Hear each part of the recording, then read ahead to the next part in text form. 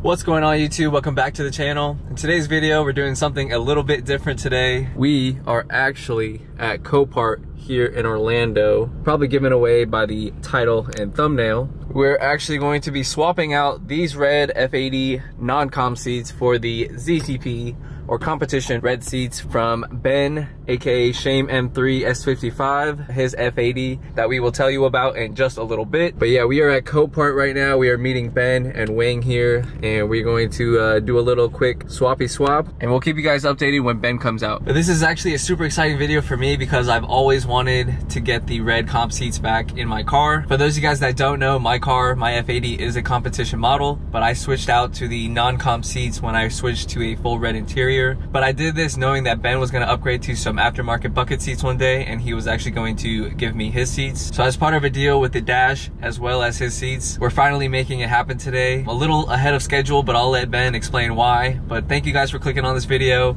It should be a good one. Make sure you guys drop a like, comment down below, subscribe, follow the boys. I'll put everything in the description below. And yeah, let's get into this video. Look who just pulled up. That boy Thousands, aka Jonathan Wang in the Tanzanite M4. He's actually here to get something for his car.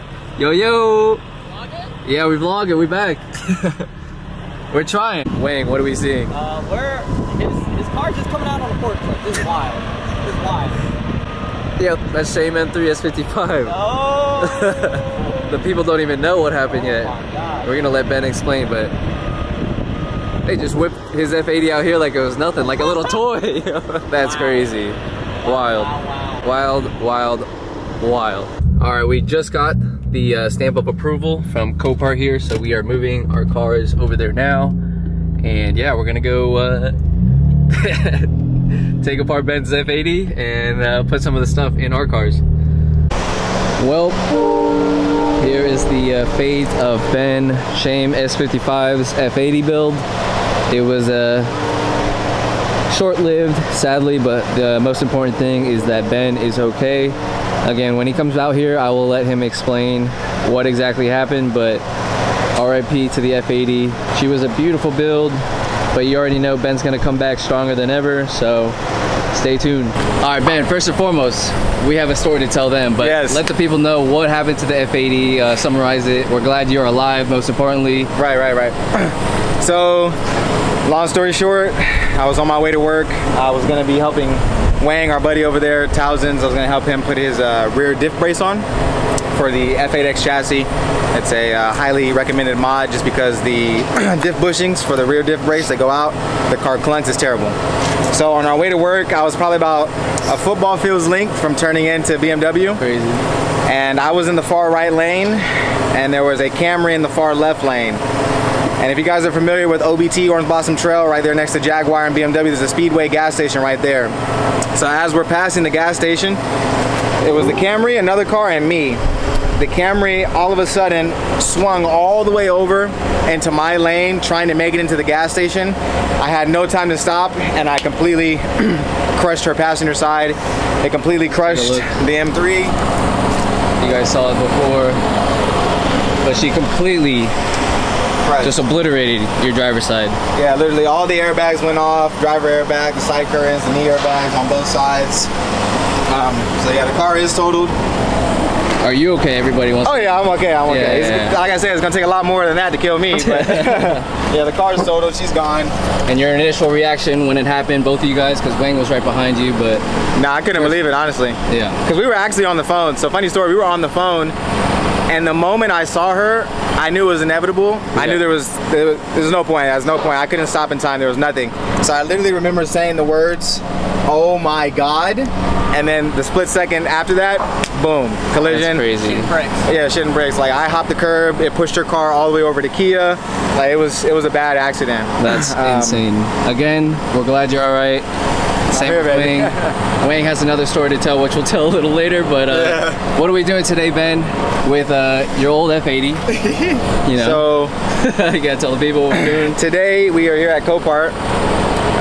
removing some parts. So I know the F80 is gone, but I would still like her to live on in my friend's cars. So Viet, he's finally gonna get the competition seats back in his competition. So I'm giving him both my front seats since the airbags didn't deploy in there, and I'm taking his old ones, being that they are the same. So you know, there's no issues there. I told the people that, you know, this is a little ahead of our schedule, but yeah, it's happening though. It's happening. And then Wang, he's taking my my CID screen because mine is touchscreen. Yep. And it's already out, already been replaced. Wang's quick with it. Wang's quick with it. Yeah, so he's taking that, and then I'm also taking the Euro tail lights, nice. Just because I know how expensive they are, and I might be able to sell them. Yep. So I have the OEM ones ready to slap back on and be done. But yeah, and then I see your trunk's open. How did that happen? Oh wait, your rear seats? You want to explain? To explain? This reminds me of when we did the dash. You need a small Asian.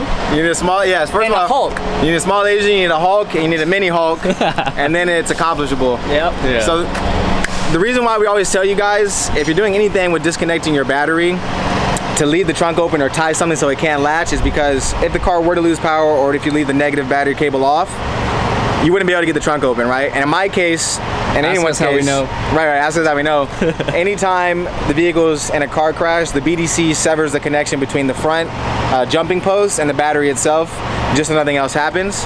So we literally tore apart my rear seats. That's why you're seeing them on the ground over there. So what happened was his rear seats were still latched, his trunk was closed, and then although he had this jumper box on the front battery, when you get into an accident, he explained that the battery in the front disconnects from the rear. So even though he was jumping it from the front, this rear battery right here, which was still plugged in, wasn't receiving any power. Right. So Brian from Keys Motorsports says it all the time. Make sure you put like a little microfiber right here so that this doesn't happen. Exactly. And we were honestly screwed. I thought, you know, we were gonna get the seats. It's all good. Yeah, no. Shit happens. I thought we were screwed too. He was on the phone with some of his coworkers, and they were saying you're kind of shit out of luck. Right. But they forgot one thing. They forgot one thing. Tell them what that is. I'm the GOAT, baby. The heart, baby. He's the GOAT. And so, this is why. So what we did was we took off both pillars on each side. That was Wang's idea, to take off the pillars. So once the pillars came off, we saw that there was a T50 bolt holding the actual seat itself into the body. So once we removed that T50 bolt, we had to literally go Hulk mode, and we had to bend this enough to where Wang, small Asian, came in, and he was able to wiggle his arm and his body back there far enough while using like a small flathead or a long flathead to unlatch the seat itself. Once the seat was unlatched, it fell down. We were able to pop the trunk with the emergency release. We got power to the battery. Crazy. Now we can get to work. Crazy. So he was able to barely finesse his way to pull this latch right here, and shit happened. It was just crazy. I should be helping, but Ben just manhandling this seat. Quick. Definitely done this a few times. 180. Putting the comp back in the comp. Cheers. Never thought I'd see this day. It's crazy. I should be helping, but Ben got the old seat out in probably like 5 minutes. It was just a 4 T50s, the airbag connection, and then the seatbelt as well. But it's crazy. You're good, you're good. Yeah, no, I was making sure I didn't scratch. Woo! One done, one done. Here is my old secure orange driver's seat. I don't know if you guys will be able to tell, but it's super, super slick, super worn from the previous owner. I think this came out of a 2015, but when I originally swapped it, I didn't care because I was getting secure orange again. But thank you to Ben. Again, this is what I mentioned in my GTS hood video. When times are tough, the man just comes in. And when times are tough for him, he still comes in clutch. So make sure you guys do me a favor, support both of them on Instagram, YouTube. Ben is absolutely the GOAT. So while Ben's installing my chair, buttoning it up, do you have any future plans that you want to share with the viewers? What's next, or what do you have in the pipeline, I guess, maybe next year? I'm broke. No, I don't really know. I'm not really in a rush. Yeah. For you guys that don't know, I have a daily, and I also have a 335i. So now I'm going to allocate a lot more money to finishing the 335i. and then I'll have that plus my daily. So I'm not really in a rush. We'll see what time, you know, allows. Yes, sir. The market right now, the world is crazy for cars. Yep. And I always told myself, if I ever lost the F80, God willing, He allows me, I would like a GT3. You guys heard it here first. Yeah, I heard it here first. I would like a GT3, but like I said, we'll see. Hey, anything's possible, man. Anything. What happens in time. Yes, sir. So comeback's gonna be greater than the setback. Facts. Super sunny right now, but you guys can see already one of the comp seats are back in. And man, I couldn't tell you guys how much I've missed the cutouts and the competition seats. So again, I owe Ben my life for doing this. He got these in and out in like 20 minutes, so almost done with the passenger side. But dude, he's putting the competition back in the competition of my car. Passenger side is now in. Just gotta connect all the batteries, button everything in, and that should be a wrap. God damn, they look so good. Again, I'm incredibly thankful for Ben for not only the seats but the extended leather dash that we installed a few months ago as well. Don't worry though, I'm compensating my boy. He's doing me a solid, so you already know. You gotta return the favor with friends like this. Keep them close. Again, thanks to Ben. Thank you, bro, if you're watching. You the man. Yeah. All right, we are wrapping it up here. Wang just took off Ben's old diffuser. We also took out his Euro LCI taillights and put his OEM ones in. Ben also took out his Alcantara M Performance armrest, and Wang again just took off the diffuser. And then I think that's all she wrote for today's order. So sad to see, but Ben will be back better than ever, you already know.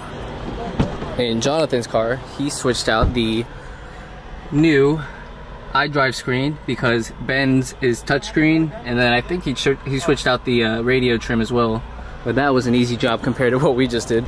All right, everything is buttoned up how we came, how we saw it.